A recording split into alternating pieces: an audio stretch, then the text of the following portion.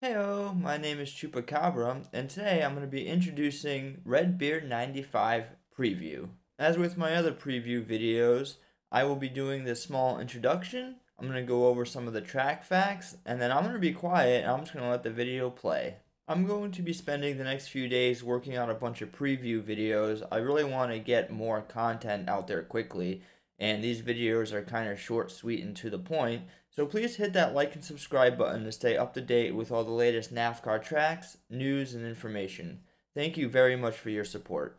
Alrighty, let's jump right into it. The name of this track is the Red Beer 95, and we have two share codes for it. We have the NAFCAR Sanctioned share code in brackets, and we have the NAFCAR Unsanctioned share code in stars. And in a moment here, we will go over which one is right for you. The style of this race is a trail event, and the motif is paved road, which means 100% of this track is done on paved road. The starting location for this race is the Los Jardines circuit. The course length is 15 miles, and the race distance is also 15 miles, and that's because this is a trail event. Tire wear is rated a 2 out of 5 for this event, so it shouldn't be a problem. Damage is rated 1 out of 5 for this event, which means you should accrue no damage throughout the course of the race.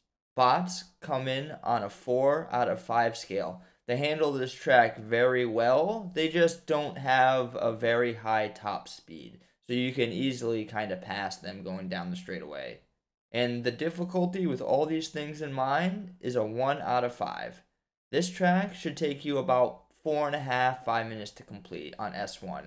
Obviously, if you're using an X-Class car, this track could take about 4, maybe 3 minutes, 50 seconds. So it's a very quick and fast track for the second race of the NAFCAR season. Let's quickly circle back to determine which share code is correct for you.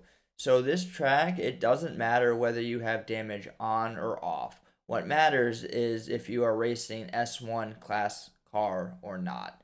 If you're racing an S1 class car, go ahead and use the NAFCAR sanction code in brackets.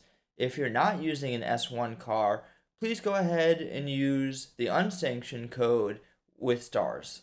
Alrighty everybody, well that's all I have for this video. So what I'm going to do is I'm going to let this video play and you guys can have a look at the track yourself without my weird voice in the background.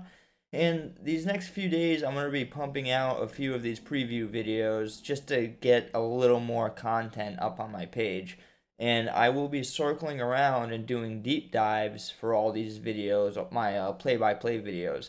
So like I said, please keep a lookout. I'm going to have a bunch of videos dropping within the next few days. And thank you so much, everyone, for your support. And it really means a lot.